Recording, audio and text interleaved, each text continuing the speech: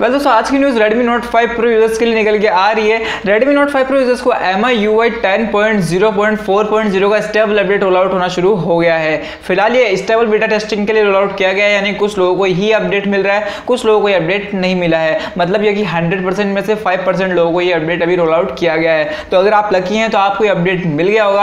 आप अपना अपडेट जाके चेक कर सकते हैं। अगर वहाँ पे आपको ये अपडेट आया होगा तो उसको अपडेट कर लीजिए और उसके बाद में फीडबैक दीजिए किस तरह से अपडेट आया है, किसमें कोई बग है या नहीं है। आप फीडबैक देख सकते हैं फोरम के ऊपर जाके।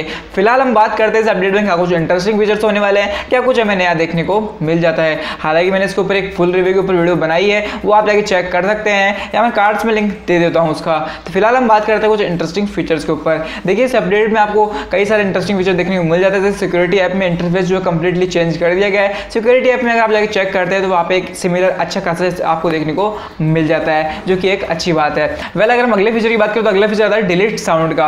अब डिलीट साउंड का मतलब होता है क्या है, आप अगर अपनी गैलरी में जाते हैं, गैलरी में जाने में कोई भी फोटो डिलीट करते हैं तो आपको एक अलग सा साउंड देखने को मिलता होगा। अगर आपने नहीं मिलता है तो आप अपने मोबाइल की सेटिंग्स में जाइए, सेटिंग्स में आने वाले साउंड एंड वाइब्रेशन में जाते हैं तो वहाँ पे आपको स्क्रॉल डाउन करते हैं, नीचे आपको सबसे लास्ट में ऑप्शन मिलेगा डिलीट साउंड का। तो उसको अगर इनेबल कर देते हैं, उसके बाद में कोई भी फोटो डिलीट करते हैं गैलरी में जाके तो आपको एक अलग सा साउंड देखने को मिल जाएगा। तो एक ये ऑप्शन भी नया हमारे सामने कर दिया गया है, जो कि एक अच्छी बात है। Xiaomi की तरफ से हमें नया नया ऑप्शन देखने को मिल रहे हैं। उसके अलावा जब अपडेट आ जाएगा तब आपके लिए एक इंटरेस्टिंग वीडियो जरूर से लेके आऊंगा। उसमें आपको हिडन फीचर के ऊपर वीडियो बताऊंगा कि इसमें क्या कुछ हिडन फीचर्स आए हैं। तब तक आपको वेट करना पड़ेगा। तब तक मैं यहाँ पे ढूंढ रहा हूँ, Redmi Y2 में आ गया तो Redmi Y2 में देख रहा हूँ कि क्या कुछ हिडन फीचर्स आए हैं। तब तक आपको पता चल जाएगा क्या कुछ इंटरेस्टिंग फीचर्स आने वाले हैं। तो फिलहाल इस वीडियो में इतना ही था। वीडियो पसंद आ गई वीडियो को लाइक करना ना भूले, वीडियो को शेयर करना ना भूले। अगर हमारे चैनल को सब्सक्राइब नहीं किया है तो सब्सक्राइब भी कर दीजिए जूते चप्पल मार के।